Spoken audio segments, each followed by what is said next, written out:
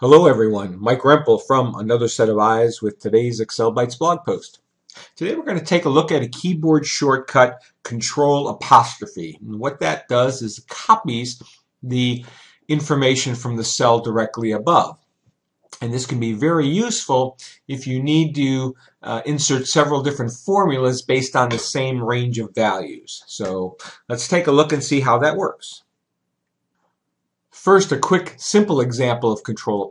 If I click on cell J5, hold down my Control key and hit the apostrophe, notice it duplicates exactly what was in the cell above. Ctrl' again, hit enter. So all it does is copies what's in the cell directly above. So what I want to do here is I have a list of numbers, and I want to do the sum, the average, the minimum, and the maximum of those numbers. And I want to do them all without touching my mouse, just using the keyboard to do that the simplest and easiest and quickest way possible. So for the sum, I'm going to do Alt equals. Excel highlights the range of the numbers that I have. I just hit enter.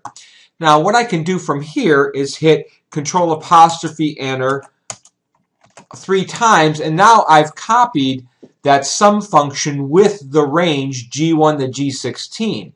If I would have taken and drug that cell down, notice how I would have G1 to G16, but G2 to G17, G3 to G18, etc. And that would not be what I wanted it to be. So instead, I'm going to hit Ctrl' and just hit enter.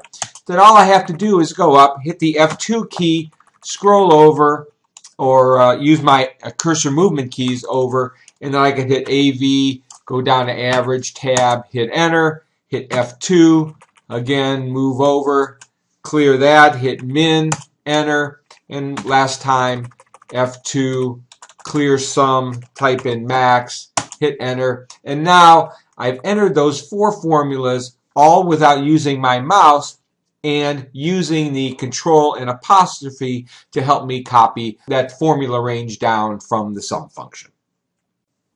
And there you have it. I hope you like what you see. If you do like what you see here, please take a minute to share this post on your favorite social network. I can be found on Facebook, Google+, Twitter, LinkedIn, and YouTube.